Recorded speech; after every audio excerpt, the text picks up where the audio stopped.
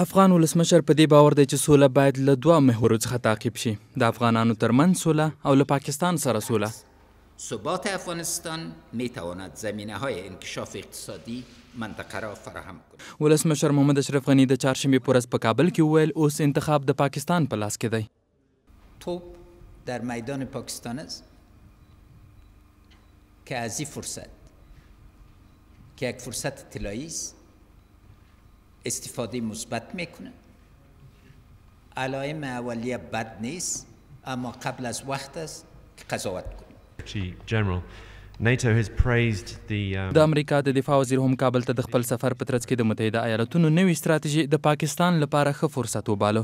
جیمز ماتیس لومړی لوړپوړی امریکایي چارواکی دی چې د امریکا د ستراتیژۍ له اعلان وروسته کابل ته راغلی و.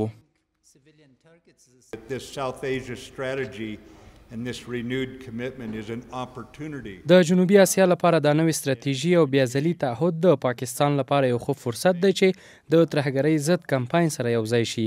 دغه ستراتیژي چاته نه ده ځانګړې شوې بلکې د ټولو هغو مسؤلو دولتونو چې غواړي ترهګري له منځه یوسي او بېګناه خلکو ساتنه وکړي پکې ښکېل دي.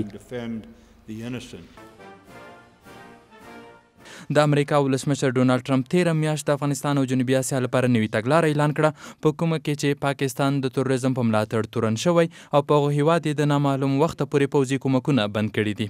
په همدې ډول پاکستان ته ګواښ شوی چې که په خپله خاوره کې د تروریزم ځالې له منځه یونسي په هغه هیواد به بندیزونه وضع شي. د ناټو عمومي منشي هم چې په دغه ورځ په کابل کې و دغې ګډې خبري غونډې ته په وینا کې په افغانستان کې نړیوال ځواکونه د ټولې نړۍ په ګټه وبلل. So we know the cost of staying in Afghanistan. But the cost of leaving موږ په افغانستان کې د پاتې کېدو پر لګښت پوهیږو خو پرېښودلې له هغې څخه قیمته تمامیږي. که د ناټو سرتیري ژر له افغانستان څخه ووځي نو له ګډوډۍ سره د افغانستان د مخامخ کېدو ویره موجوده ده. to a state of chaos. د امریکا او ناټو لوړپوړي دا چارواکي داسې وخت کابل ته راغلي چې له راتګ څو شېبې وروسته د دغه ښار نظامي هوایي ډګر د وسلوالو د راکټي حملو شاهد و.